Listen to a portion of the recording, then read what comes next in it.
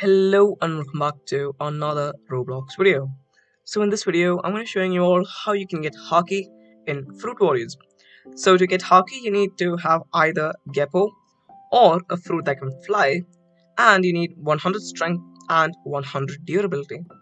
So we need to go to North Hill because that's where the hockey teacher is, and I'm going to help you locate and climb North Hill. So take a boat from the boat spawn in Rookie Town and then just make this small curve just so that you reach about diagonally towards the Rookie Town, and then just follow in the same direction till you reach there.